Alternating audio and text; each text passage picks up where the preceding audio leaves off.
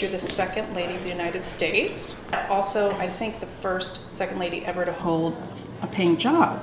Mm-hmm. I mean, I tried to do a lot of research on this, and I think it's the case. Well, when we were elected, I said to Joe, you know, I have to continue teaching. And he said, of course. A teacher, I mean, 2 days a week, all day, plus your role as second lady and all the official functions. I mean, are you grading tests and developing, like in the motorcade? Constantly. I mean, you know, so I have papers with me at all times that I'm constantly grading. But, you know, I'm just like I think every other American woman who is working. I mean, she has to create a balance between her work world and her home world. And I hear they call you Dr. B. They do call me Dr. B. It's funny, you know, not all my students know I'm second lady. So a lot of them, you know, have no idea. And I always say, if they say, Biden, are you related to the vice president? And I say, yes, he's one of my relatives. So you and the vice president have been married, we're going on 37 years. Forever.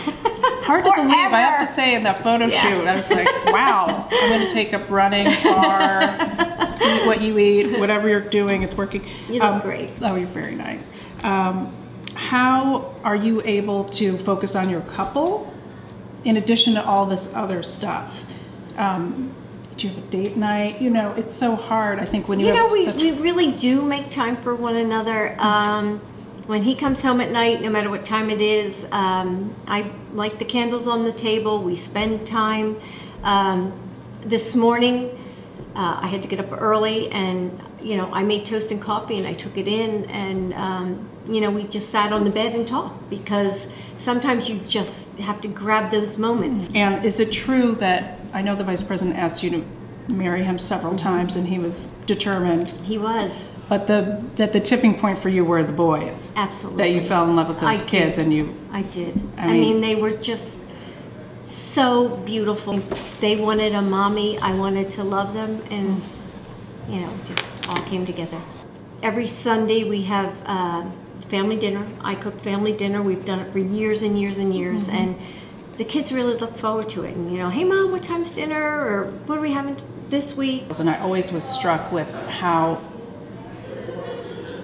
emotional it must have been to send your child to a deployment, to active duty, when you did that. And probably more so for you because you kind of know the gritty truth of what's going on in Iraq. That was one of the toughest times of my life. It was 1 month before we were elected. And in that same weekend, Bo left for deployment.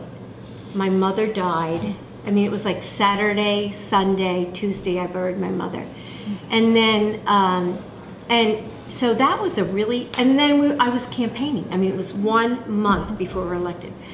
And so when I was at Bo's deployment ceremony, the wife of the general who was sitting next to me just slipped a prayer into my hand.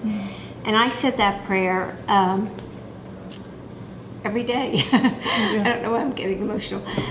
Every day, because I don't care whether I was writing on my blackboard or what I was doing. I mean, that, I'm telling you, it never leaves your mind that you have a son in a war zone. You know, bringing it back to the First Lady, I mean, we just decided to work together on military families. It was an interest for both of us. And that's what we're trying to get Americans to do, to support and honor our military families. And we say, you know, commit to an act of kindness, no matter what it is. Well, it's amazing. I don't know how you do everything you do. I know, but it's so interesting. Like, what could I give up? Right.